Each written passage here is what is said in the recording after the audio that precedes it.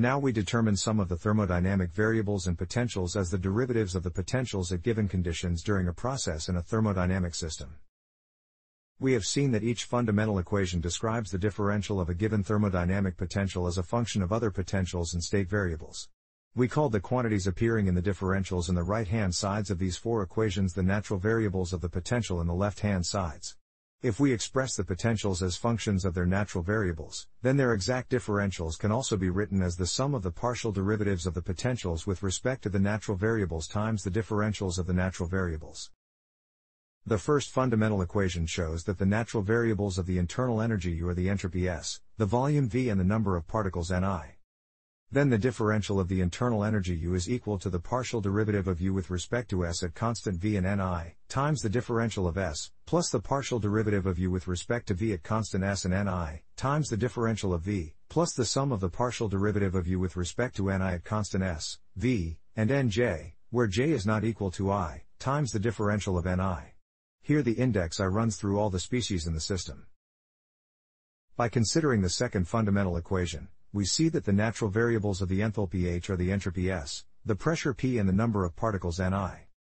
As a result, the differential of the enthalpy H can be written as the partial derivative of H with respect to S at constant P and Ni, times the differential of S, plus the partial derivative of H with respect to P at constant S and Ni, times the differential of P, plus the sum of the partial derivative of H with respect to Ni at constant S, P and Nj where J is not equal to I, times the differential of Ni. The third fundamental equation shows that the natural variables of the free energy F are the temperature T, the volume V and the number of particles Ni. Then the differential of the free energy F is equal to the partial derivative of F with respect to T at constant V and Ni, times the differential of T, plus the partial derivative of F with respect to V at constant T and Ni, times the differential of V, plus the sum of the partial derivative of F with respect to Ni at constant T, V and Nj where J is not equal to I, times the differential of Ni. Finally, it follows from the fourth fundamental equation that the natural variables of the free enthalpy G are the temperature T, the pressure P and the number of particles Ni. The differential of the free enthalpy G is therefore given by the partial derivative of G with respect to T at constant P and Ni, times the differential of T, plus the partial derivative of G with respect to P at constant T and Ni, times the differential of P, plus the sum of the partial derivative of G with respect to Ni at constant T, P and Nj where J is not equal to I, times the differential of Ni. By comparing the equations in the left and the right-hand side in each line we find the following.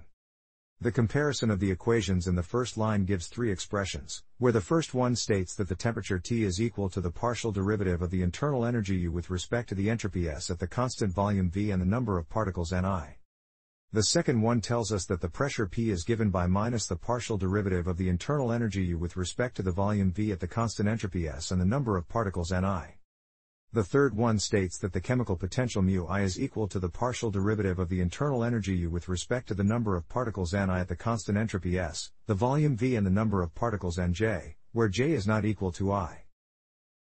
If we compare the equations in the second line, then we obtain another three expressions. In the first one, the temperature T is equal to the partial derivative of the enthalpy H with respect to the entropy S at the constant pressure P and the number of particles Ni. In the second one, the volume V is given by the partial derivative of the enthalpy H with respect to the pressure P at the constant entropy S and the number of particles Ni. In the third one, the chemical potential mu I is equal to the partial derivative of the enthalpy H with respect to the number of particles Ni at the constant entropy S, the pressure P and the number of particles Nj, where J is not equal to I.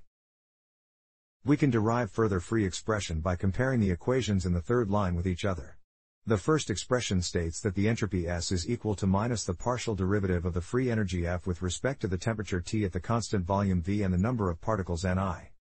The second one tells us that the pressure P is given by minus the partial derivative of the free energy F with respect to the volume V at the constant temperature T and the number of particles Ni. The third one states that the chemical potential mu I is equal to the partial derivative of the free energy F with respect to the number of particles Ni at the constant temperature T, the volume V and the number of particles Nj, where J is not equal to I. The last group of expressions comes from the comparison of the two equations in the fourth line with each other. In the first expression, that the entropy S is equal to minus the partial derivative of the free enthalpy G with respect to the temperature T at the constant pressure P and the number of particles Ni. In the second one, the volume V is given by the partial derivative of the free enthalpy G with respect to the pressure P at the constant temperature T and the number of particles Ni. In the third one, the chemical potential μI is equal to the partial derivative of the free enthalpy G with respect to the number of particles Ni at the constant temperature T, the pressure P and the number of particles Nj, where J is not equal to I.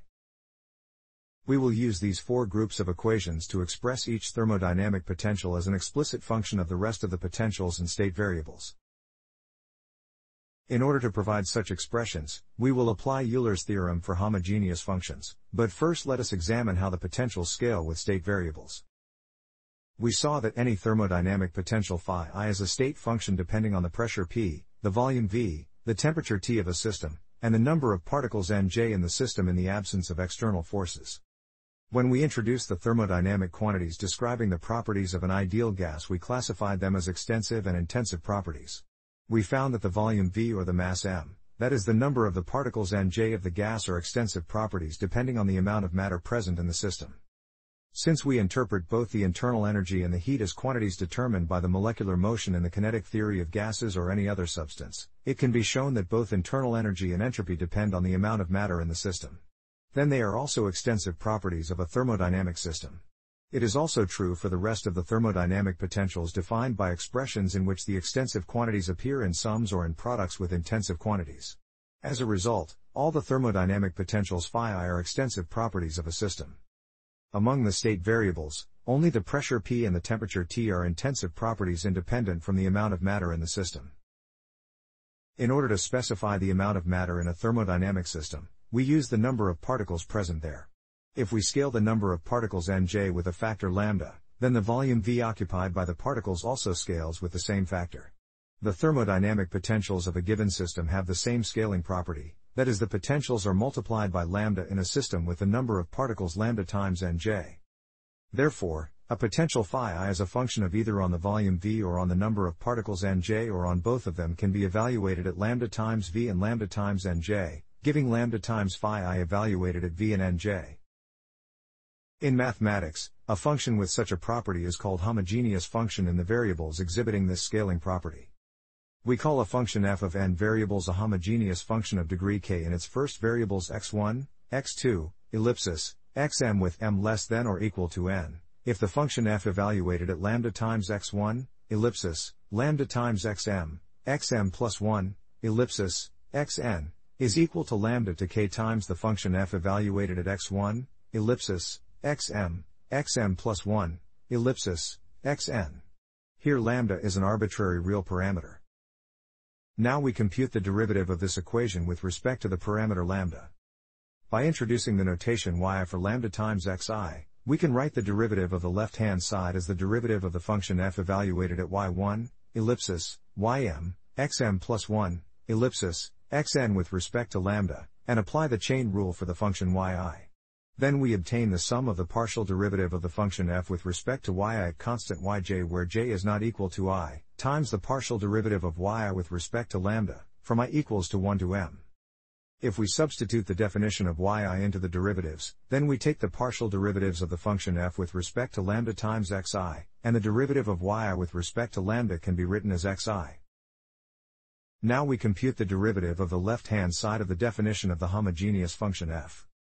The derivative of lambda to k times the function f with respect to lambda is equal to k times lambda to k minus 1 times the function f. By inserting these two equations into the derivative of the definition of the homogeneous function f and setting the arbitrary parameter lambda to 1, we obtain Euler's theorem for homogeneous functions, which states the following. If a function f of n variables is a homogeneous function of degree k in its first m variables, then k times the function f is equal to the sum of the derivative of the function f with respect to xi, times xi from I equals to 1 to m. As the scaling property of the thermodynamic potentials shows, they are homogeneous functions of degree 1, and Euler's theorem for k equals to 1 can be applied for them. Now we apply Euler's theorem for the thermodynamic potentials to write them in a set of equation known as Euler integrals. In this table the first column contains 4 thermodynamic potentials as functions of their natural variables. Since the natural variables of the internal energy U are the entropy S, the volume V and the number of particles Ni, the internal energy of a thermodynamic system is a homogeneous function of degree 1 in all its natural variables. By applying Euler's theorem for the internal energy, we can write U as the partial derivative of U with respect to S at constant V and Ni, times S, plus the partial derivative of U with respect to V at constant S and Ni, times V, plus the sum of the partial derivative of U with respect to Ni at constant S, V and Nj, where j is not equal to I, times Ni, and the index I runs from 1 to the number of the species n.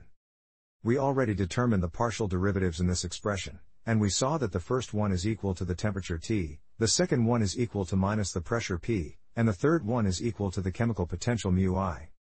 As a result, the internal energy U is equal to the temperature T times the entropy S, minus the pressure P times the volume V, plus the sum of the chemical potential μI times the number of particles Ni from I equals to 1 to n. The natural variables of the enthalpy H are the entropy S, the number of particles Ni, and the pressure P, but only the first two of them are extensive properties. Therefore, enthalpy is a homogeneous function of degree 1 in its first two variables, and it follows from Euler's theorem that the enthalpy H is equal to the partial derivative of H with respect to S at constant P and Ni, times S, plus the sum of the partial derivative of H with respect to Ni at constant S, P and Nj, where j is not equal to I, times Ni from I equals to 1 to n. The partial derivatives in this expression were also determined, and we found that the first one is equal to the temperature T and the second one is equal to the chemical potential μI. As a result, the enthalpy H is given by the temperature T times the entropy S, plus the sum of the chemical potential μI times the number of particles Ni from I equals to 1 to n. The natural variables of the free energy F are the volume V, the number of particles Ni, and the temperature T. Then the free energy is a homogeneous function of degree 1 in its first two variables, allowing us to apply Euler's theorem for it, and write the free energy F as the partial derivative of F with respect to V at constant T and Ni, times V, plus the sum of the partial derivative of F with respect to Ni at constant T, V and Nj, where j is not equal to I, times Ni from I equals to 1 to n. We also know the partial derivatives in this expression. The first one is equal to minus the pressure P and the second one is equal to the chemical potential μI. Then the free energy F is given by minus the pressure P times the volume V, plus the sum of the chemical potential μI times the number of particles Ni from I equals to 1 to n. Since the natural variables of the free enthalpy G are the number of particles Ni, the temperature T and the pressure P, free enthalpy is a homogeneous function of degree 1 in its first variable. By applying Euler's theorem, the free energy G can be written as the sum of the partial derivative of G with respect to Ni at constant T, P and Nj, where j is not equal to I, times Ni from I equals to 1 to n. Here the partial derivative is equal to the chemical potential μI, and the free enthalpy G is simply equal to the sum of the chemical potential μI times the number or particles Ni from I equals to 1 to n. The expression obtained for the internal energy U is also known as Euler equation in thermodynamics, and the four equations in the last column are called Euler integrals because they are derived by applying Euler's theorem. Although the last three equations are the consequences of the application of Euler's theorem, they immediately follow from the Euler equation. Since the enthalpy H is defined by the sum of the internal energy U and the product of the pressure P and the volume V, we can substitute into the definition the Euler equation, and write H as T times S minus P times V plus the sum of μI times Ni, plus P times V, then we obtain the equation in the third line of the table. Similarly, the free energy F is defined by the internal energy U minus the temperature T times the entropy S. By substituting the Euler equation into the definition, we have T times S plus P times V plus the sum of μI times Ni, minus T times S, which gives the equation in the fourth line of the table. Finally, the free enthalpy G defined by the enthalpy H minus the temperature T times the entropy S can also be seen as the consequence of the Euler equation, because the substitution of the expression obtained for the enthalpy into its definitions gives T times S minus the sum of μI times Ni, minus T times S, which can be reduced to the equation in the fifth line of the table. Now we can compare the fundamental equations in thermodynamics with the Euler integrals. Here we can see the five fundamental equations where the first two equations are equivalent to each other. We already saw that in these equations the differentials of the thermodynamic potentials are expressed as functions of the differentials of their natural variables. We also show the Euler integral supplemented with the Euler equation solved for the entropy S, as seen in the second equation. These expressions present the thermodynamic potentials as functions of their natural variables, and we can write them in the following general form. If we denote the extensive properties among the natural variables such as the entropy S, the volume V and the number of particles Ni by calligraphic E, and denote the intensive properties appearing the Euler integrals such as the temperature T, the pressure P, and the chemical potential μI by calligraphic I, then any potential phi in the four independent Euler integrals can be written as the sum of Cij, times calligraphic Ij, times calligraphic Ej from j to 1 to the number of the terms in the right-hand sides of the Euler integrals. Here the multiplication factor Cij is defined by +1, -1, or 0 depending on the jth term in the th Euler integral. Since the comparison of the first fundamental equation with the Euler equation shows the resemblance in their structures, we could assume the fundamental equations can be derived from the differentials of the Euler integrals. If we compute the differential of the potential phi I, then we can write d phi I as the sum of Cij times calligraphic Ej times the differential of calligraphic Ij, plus the sum of Cij times calligraphic Ij times the differential of calligraphic Ej.